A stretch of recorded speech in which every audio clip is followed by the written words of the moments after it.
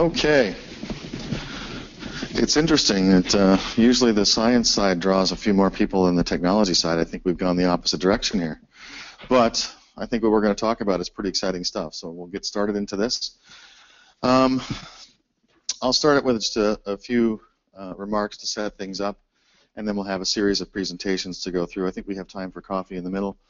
I'll point out to people that we need to be out of here by noon. There's another meeting to be here from noon to 1 while we do the group photo downstairs and lunch. So we'll try and end it up a little bit before noon, and I'll pull off with a hook who's ever going at that point in time, which I think is you, Ken. So.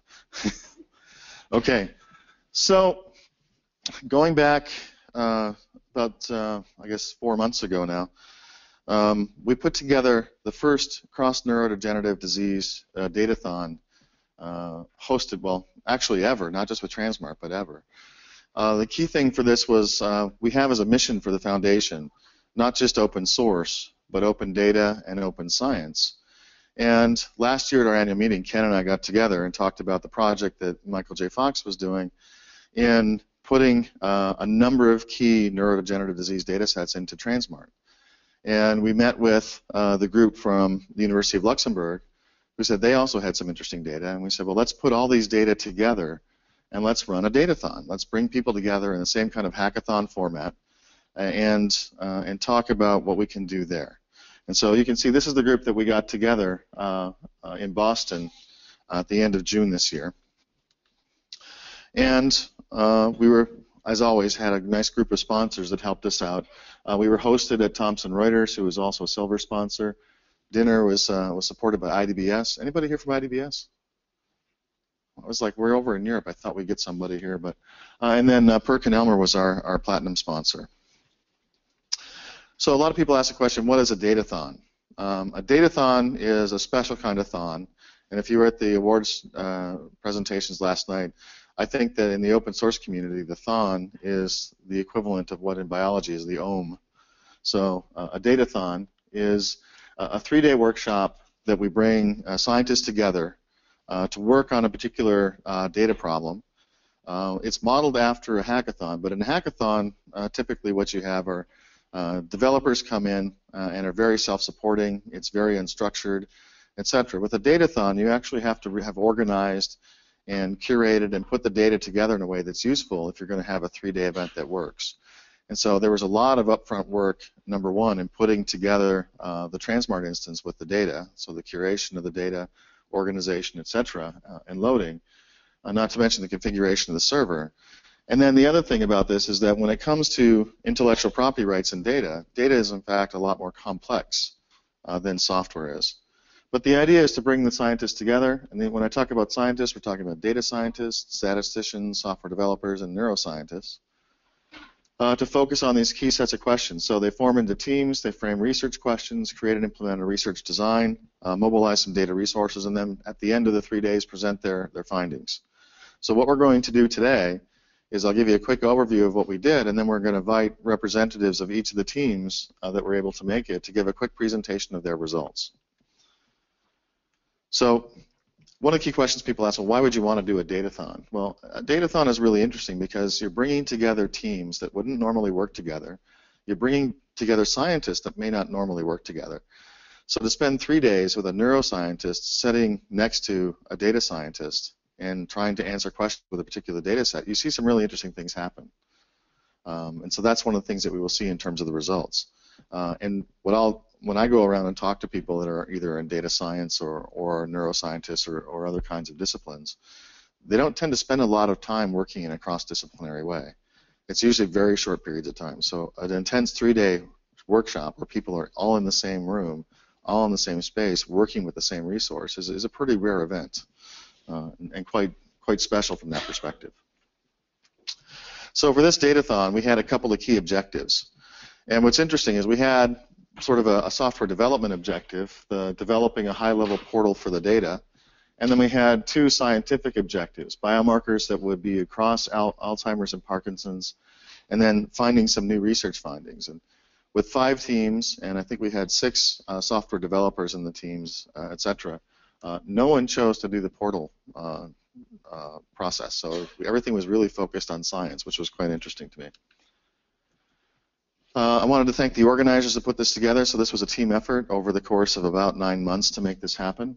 At the Transmart Foundation, Kevin Smith, Terry Weymouth, Rudy Potenzone, and Peter Rice did yeoman's work in pulling things together.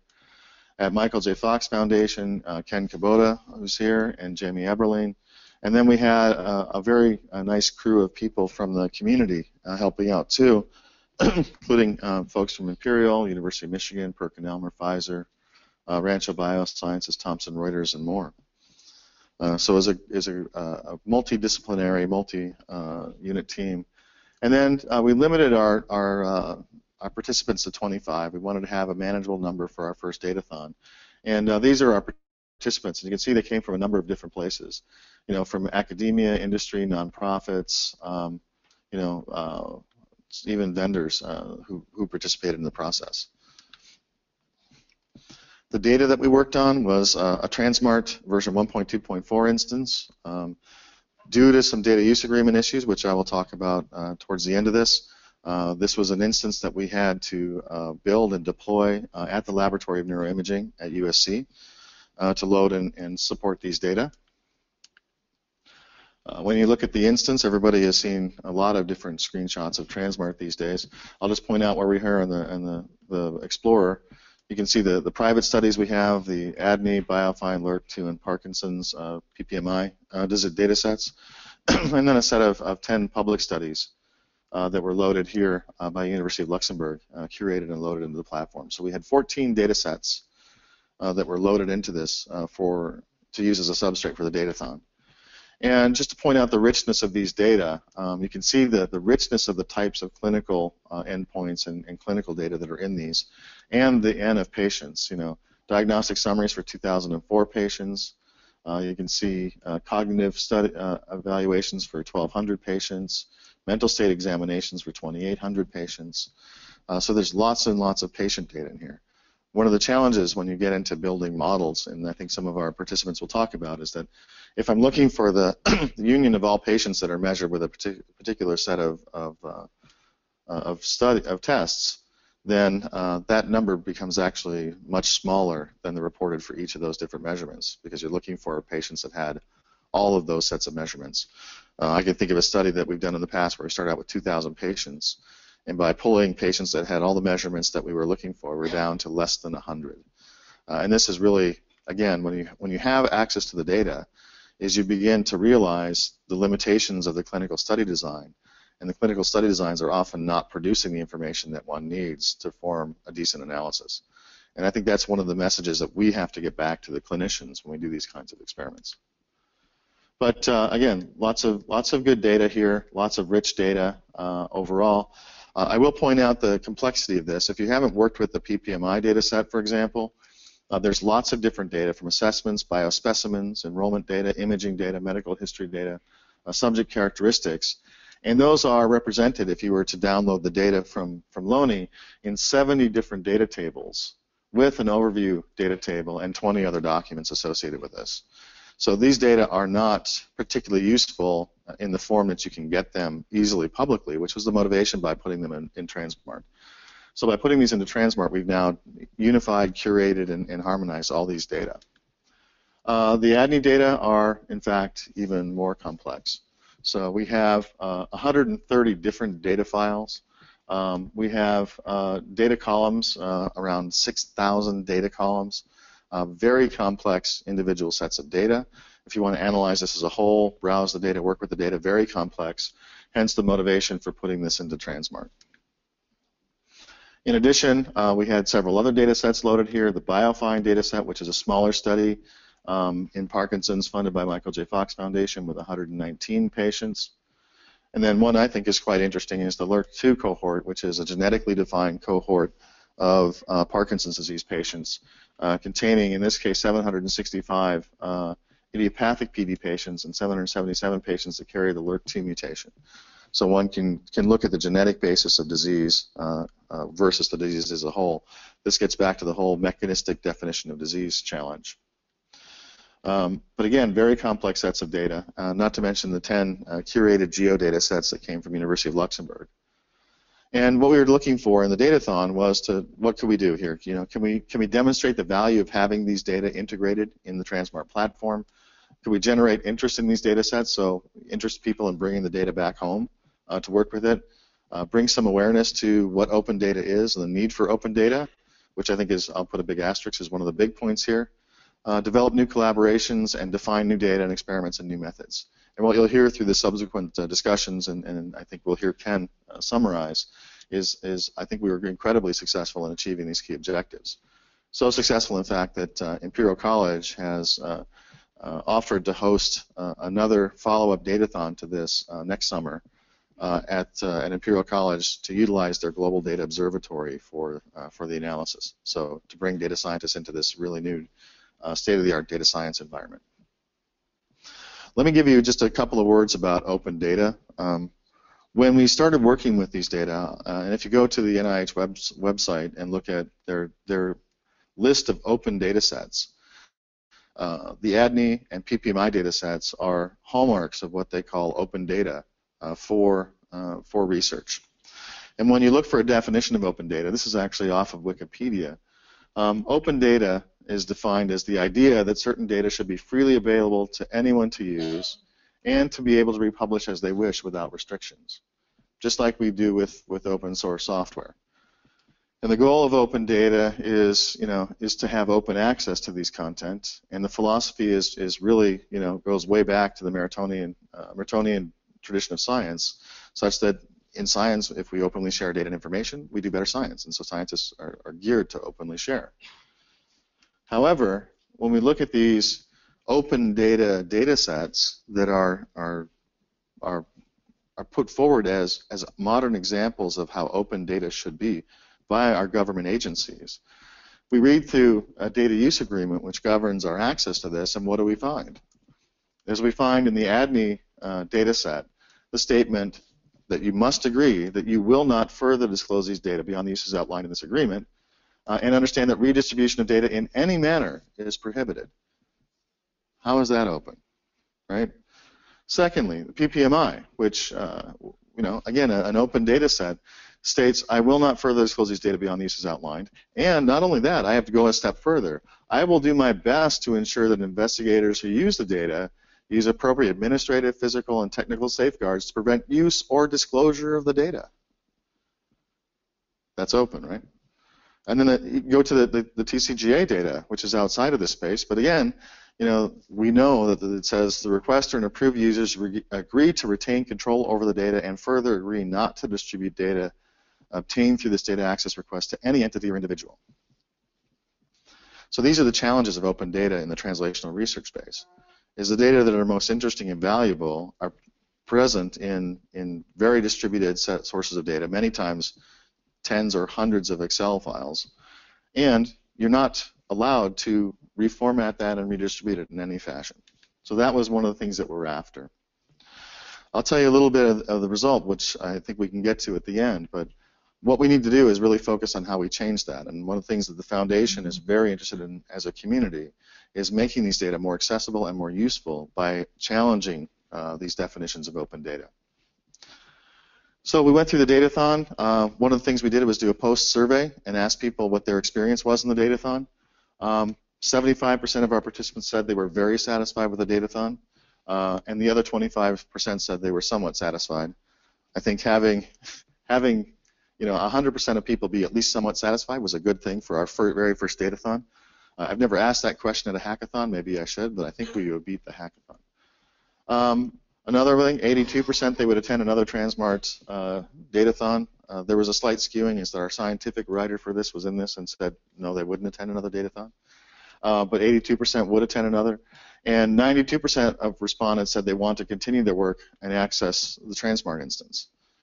And one of the key challenges to this, we went through a lot of work to get these data up and available on the Loney servers and made accessible to the group, following through all the legal requirements. Every participant had to sign 4 different agreements for access to 4 different data sets. And then at the end of this, with 92% of respondents wanting to continue to access the instance, Loney shut down all access the day after the Datathon, saying that this was not consistent with their open data policies. What I'm happy to say is over the last 4 months, working with Ken, working with Mark Fraser and Sohini Chowdhury at Michael J. Fox, with Ken Merrick at PPMI, a couple of weeks ago, we had a long conversation with Art Toga at Loney, and Loney has now agreed in principle, and we're working through the details of this, but has agreed in principle that if we are to distribute these Transmart formatted data from Loney, that would be consistent with the data use agreements that are in place now. And so what we have is an agreement that Loney, Michael J. Fox, the PPMI data collaboration, and Transmart Foundation will work to make these data from this Datathon available. Number one is the hosted instance that we have up there as a virtual machine image itself. Secondly is Transmart ready data, so data that you can download and load directly in with, I think, Julie's Staples button of just load it. And three is preloaded virtual machine images, so you can download a Transmart instance preloaded with data and work with it directly. And I think this is a substantial step forward in making these data accessible and useful to people. It's not all the way, but it's a good first step. Our goal is to be able to get to the point where these data really fit the open data model, where people should be allowed to freely access, utilize, and republish these data so that we can share them and move them downstream. One of the other key outcomes we asked people is, we had a group of 25 people from diverse backgrounds, from academia, industry, nonprofits, from a data science background, a neuroscientist background, a bioinformatics background. We asked them, well, what was your experience like? And one of the things we asked was, how would you like to see things change? And I think what was interesting is to see those results. And maybe I should take this slide over to our development track as well. They said, I wish I saw the features behind Spotfire Metacore. These were mentioned, but I didn't see them really much as a demo or was able to work with them. So we had some challenges with API that limited that. Perhaps code examples of the web services access. People wanted to write some things to access web services. Tools like Galaxy, Spotfire, disease maps, and a strong API could be useful. So the API, while it's there, needs enhancement. People were looking for improved performance on the API. This was a nice comment. It's usually faster, more efficient if we can use our familiar software to generate subsamples. There should be a way to upload a list of subjects into the subgroup panel generated outside the platform. So selecting cohorts of patients using data that's analyzed outside the platform and then analyze those inside the platform. That's a really interesting feature that I believe is part of what we're doing with 1.3 and is implemented in the SmartR application as well.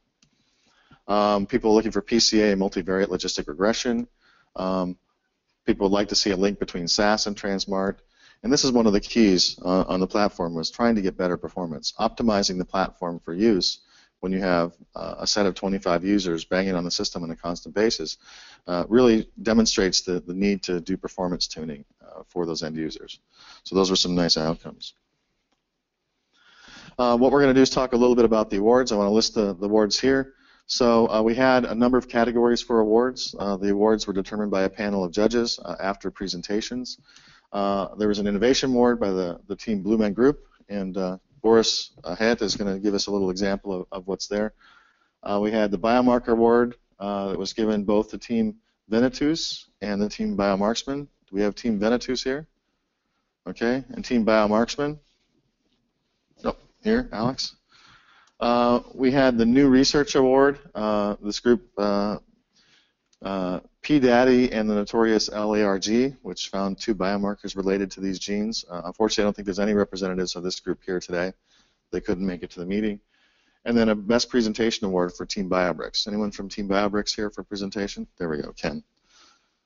So, oops, did I do something wrong? Yep, no, I didn't. So that's... I'm going to give Martin a talk now, but that's the pre-stage. What I'd like to do is go through it and have the teams give a quick update on what they've done, and then Ken will give us some summary remarks.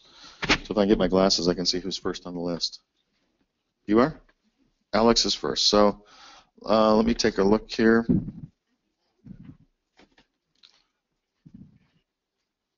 So we'll have a couple of key presentations. We're scheduled for a coffee break at 10:35.